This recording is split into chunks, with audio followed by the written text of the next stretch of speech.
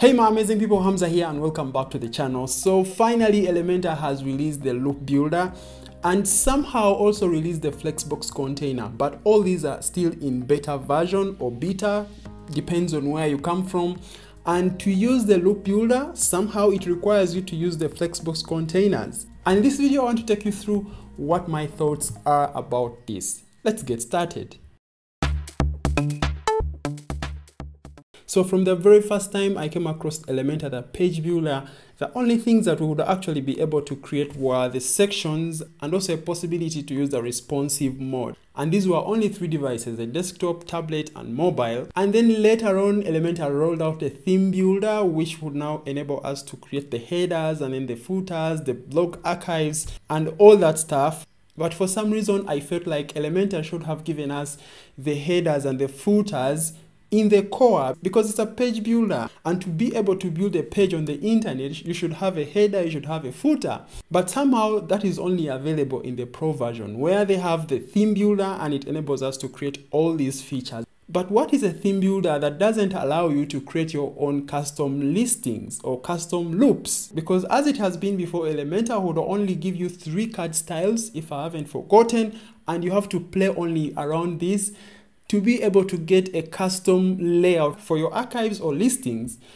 And if you wanted anything custom, then you had to get something extra or an add-on to actually supplement your theme builder in Elementor. That was also a bit of a headache. But somehow now we are seeing some light in the tunnel, because Elementor is now giving us more power by releasing the loop builder and also the Flexbox containers. And I've actually created videos about the Flexbox container and also the loop builder, and if you want to check them out, I'll be leaving some links in the description of this video. But just to give you a hint on what you are able to build using the new loop builder, first of all, you have to enable it in the experiments by coming over here to Elementor, settings, then experiments, then come down below here, make sure that you activate your loop. And also don't forget that this requires you to have the Flexbox containers working on your site. So after activating that, come back over here and also activate the Flexbox containers.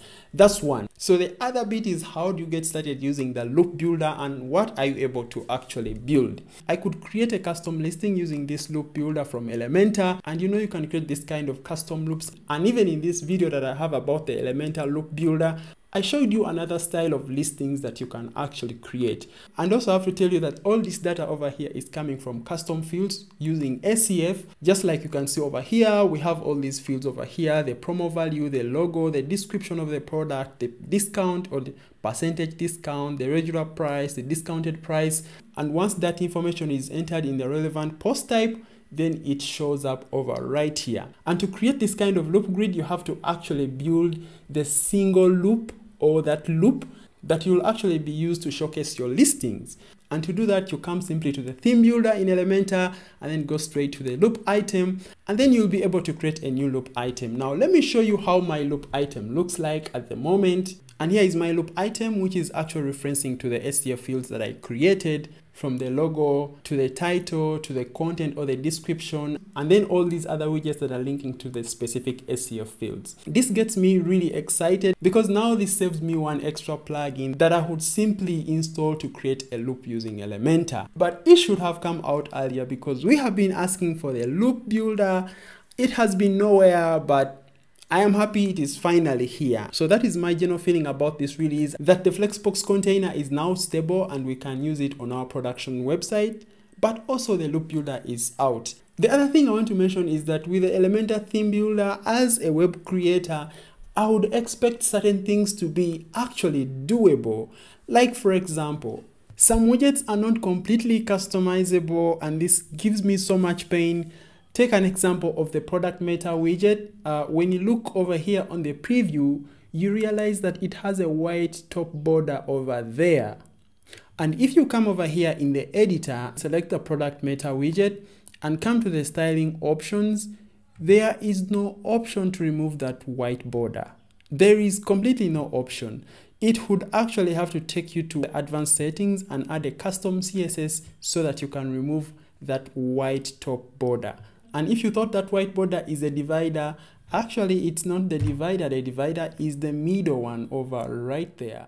And that is just one of the small things that just drive me nuts. Anyway, thank you so much for watching this video. Those were my 2 cents about the new Elementor loop builder and also the possibility that now we can use flexboxes. In case you want to check out complete tutorials about the loop builder and also the Flexbox container, then check out the description of this video. I'll be leaving links to those relevant videos. Thank you so much for watching. Have a good time and goodbye.